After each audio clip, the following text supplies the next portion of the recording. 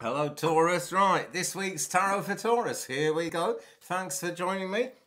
Right, now it's a nice week this week, it's the end of Mercury retrograde, and we've also got a nice lucky Leo full moon, giving us a bit of impetus to get things moving there. So I guess, I haven't turned a card over yet, but I guess that's what we're looking at.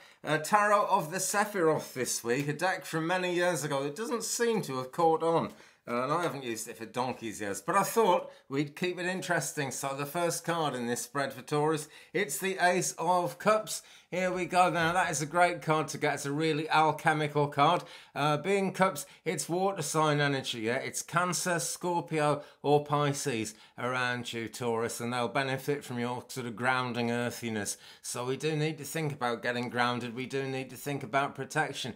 And see the way these swirls of water are curling down from the ground. They're not sort of landing on the ground. They're forming a rather artistic pattern there. So if you fear that kind of things are slipping a bit, then something is going to be uplifting there. It's not going to go all the way down to the ground, Taurus. Yeah, but Ace of Cups, it's about our longings, about our desires. So there's some long-term thinking in this, actually. It's kind of how would you like things to be looking down the line. It also looks like an ice cream cone. I'm not quite sure why I said that. I was going to not say it, and a voice in my head made me say it.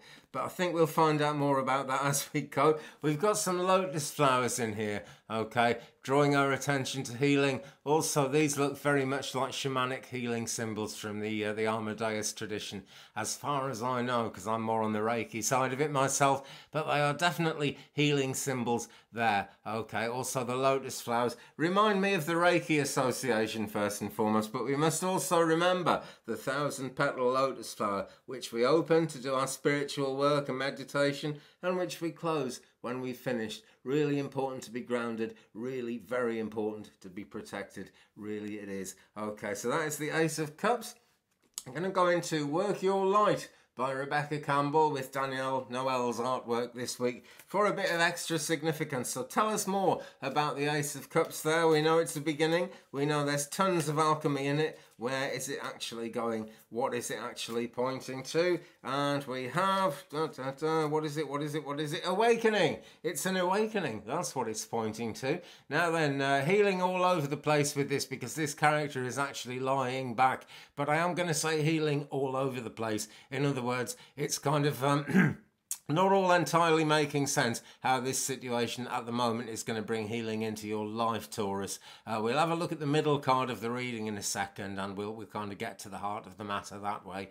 But this card is telling you kind of lie back, you know, there are forces, there are powers that will help and that will heal. I also feel actually that although there's a lot of impetus to get things moving in the Ace of Cups here, we don't actually have to force ourselves to go right out there and do that now. This is a good lucky time. There is a lot of very positive energy around, so look at these beautiful colours in this. And it says energetic upgrades, a new way of being, integration. I'm not picking up a long dark night of the soul here, not by any means, Taurus, but certainly things are going to be going faster and making more sense than they are doing at the moment. Ace of Cups there, and it's all about awakening ground. So let us move on and have a bit more of a shuffle of Tarot of the Sephiroth and say let's have the middle card, the heart of the reading in this spread for the sign of Taurus, please. I'm doing this right when it's the first one of August really, but the best time to watch these, friends, is whenever you're drawn to them. Do take a look at my channel. Well over 400 vids on there at the moment. Some of it's about making alcohol and stuff like that, but most of them are readings by this time. And the middle card in this reading is 8 of Wands. Now then, this is amazing. We keep getting this lilac amethyst colour coming up. The last reading I did for Aries, all the cards had this lilac amethyst background. This deck does actually have different coloured backgrounds, but this is really being shown strongly at the moment. And this is very much in the healing zone. Lilac amethyst brings healing in a very gentle way. As beautiful as the energy of amethyst, it's, you know, normal dark coloured purple amethyst can be. It is kind of quite a striking healing influence, and for some people it's better to have that lilac amethyst. So have you been going through it, Taurus? You know, I feel people have kind of been relying on your earthy groundedness too much, so much that it's taken a fair bit out of you. Let's just have another drink of tea, excuse me. Now then, it says on there, I can't remember, but you can have a look. And it says, believe in yourself, everything else will follow. Love and light. Right, important to do that. But the Eight of Wands, right, it is a very positive card in terms of getting things actually done, yeah? It's Aries, Leo, Sagittarian energy around you guys. And as they're getting things done, I feel that this is what's actually causing the problems for you, such as you might be going through. And of course, it is fluid energy. I hope you're not going through any problems, but some people are. And whatever those problems are, the progress is being held up by something. And it's just too many people putting demands on you, as far as I can see. But look at these 8 wands. They're not hanging about for anybody. Nothing can stop them. This is extreme progress. This is really, really kicking and getting on with it. It's kind of mercurial. It's kind of Sagittarian as well, actually. Look, there's a Saggy arrow down there. Interesting. Right. Okay, so work your light oracle. Tell us more, please, about the 8 of Wands in this reading for Taurus. Tell us more, please, about Taurus. Tell us more, please, about the 8 of Wands in this reading for the sign of Taurus. And what have we got? Right, let's put those over there. And we've got Sisterhood of the Rose. Wow, I've had this deck for a while. It's the first time this one's ever come up, so there's something unique going on here. Beauty and Devotion, Priestess, Mystic, Teacher. Now, is that you, or is that someone you need to talk to? Feels a bit like the Hierophant in the tarot here. So, you know, this is about needing to talk to someone. It's also about needing to be clear in your own mind spiritually. Not so much about where you actually want to go, because we never really know that until it unfolds. But what's the direction? What feels good to you? You know, take those things into account in any decisions that you're trying to make before actually going forward here. But that forward-moving 8 of Wands energy is actually going to happen. Beauty, Devotion, Priestess, Mystic, Teacher, those are the things to occupy your mind with at this time, because those are the things that are going to mean the progress, that are going to make the progress be more meaningful, that are going to make the progress take you a lot closer to your goals, to where you want to be. Okay, lots of powerful signs, lots of powerful images in that. I'd be here all day if I tried to describe everything. But the rose is very much in tune with this deck. If we look at the back of one of these cards, they all have this on the back. Roses everywhere. And for me, that's all about spirit connection. Actually, I use these a lot in mediumship readings for contacting the other side. And it seems to work very well indeed when I do. As a medium, you know, I'm quite happy not to use cards at all when I appear in a hall or a church. And Sammy and I are in Barmouth next Wednesday, by the way, taking a service there. So we are looking forward to that, and we will not be using cards. But online readings, distance readings, cards are very, very helpful, actually. So there's something as part of the reading. All this stuff I go off into rambling about is my spirit guide trying to tell you something. I'm sure of it, okay. So Beauty, Devotion, Priestess, Mystic, Teacher. Go into those higher chakra thoughts, okay, because they actually do become more and more practical as you go along, particularly if you're a Taurus and you're grounded. So let us have the outcome card, please, in this spread for the sign of Taurus, which I am doing at the beginning of August 2019, but which people can watch whenever they want. And that final outcome card is, whoa, nearly lost it there, number 0, the Fool. Great, great, great. Now, I know this sounds probably a bit like, let me find somewhere to put these cards right.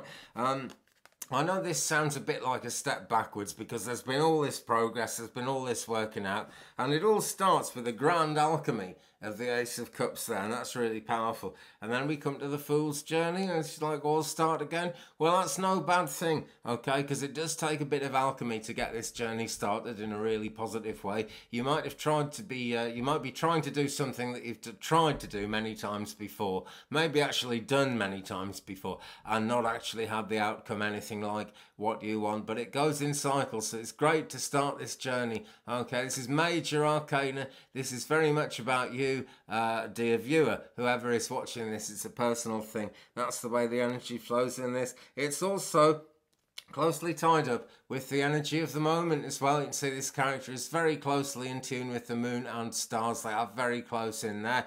His familiar animal there is a crocodile. Just hold it up. And yeah, a crocodile would certainly put you off making the wrong decision, would it not? Okay, so look out for people snapping at your heels, but don't worry about them. That's the truth. That's the true way to handle this. The sun is very powerful in this. This character is actually right up above the sun. So although this is a beginning, it's extremely kind of mystical, it's extremely cosmic, and it's something that would not be happening unless you were in this zone. Sisterhood of the Rose, really. All these higher chakra things. Beauty, devotion, priestess, mystic, teacher. So let us now go back to the Work Your Light deck by Rebecca Campbell and say, will you please tell us more about the Fool in this reading for the sign of Taurus? Tell us more please about the Fool. Tell us more please for Taurus in this reading. Lemuria, creating heaven on earth, it's happening. This came up in the last reading as well, so let's give it out. Lemuria, creating heaven on earth, it is happening. Well, it is, friends, believe me, it's kind of difficult to see it. The politicians who are running the world at the moment are sort of very controversial figures. We've actually just got a guy who looks like he's got a dead raccoon on his head as the Prime Minister of Britain here at the moment. So I kind of know what that feels like now. And there are some real psychos in government, but what's really happening is they're showing their true colours. You have to be a bit of a psycho to be in government, I'm pretty sure. When you think of the hearts they trample on, the plans they crush just to kind of keep themselves at the top there, it makes it very difficult to believe that we're actually moving the world towards a positive outcome.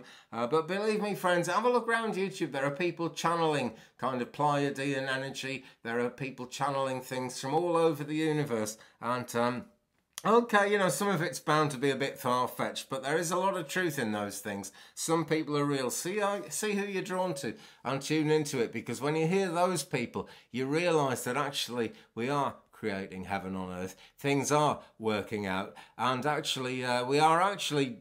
I'm told, anyway, that by these channelers that we are not actually going to kill our planet in the end, which has got to be very good news. But I'm getting really out there now, and that's something important to do, okay? Because the crocodile, or is it an alligator down here, snapping at the Fool's feet, is doing it for a reason. There are dangers, but the dangers aren't always to be avoided. They are always to be negotiated somehow, and you might need to avoid whatever's going on, because this is a massive rush of energy if you're not ready for it, Taurus. And no one's saying you've got to be ready for it. It goes in cycles, comes round again and again, but the journey's starting off, and it's a massive journey. That's why there's an alligator there to warn this guy. It is an absolutely massive journey, and when you get to this point, these are all the cosmic influences around you, and you're going to be much more aware of those going forward, Taurus. The energy's coming in a big way. On that note, I'm going to say thanks very much for watching. I'd love to do longer readings, actually, and go into more detail, but I wouldn't get 12 uploaded in a week. It's a fact of life, unfortunately, but the internet's getting faster, progress is getting faster, the world is turning and turning and turning, and somehow life is going to pick up. Somehow things are going to be better, because that is the whole point of being on this planet, friends. Have a fabulous week, Taurus. I'll be along soon with another reading. Thumbs up, please, if you've enjoyed it. Don't forget to subscribe, tap the bell. Check out the other videos on my channel, if you will, because I'm sure you'll find something of interest there if you've enjoyed this one. Leave me a comment. We'll share the journey, and I'll be back soon. Peace.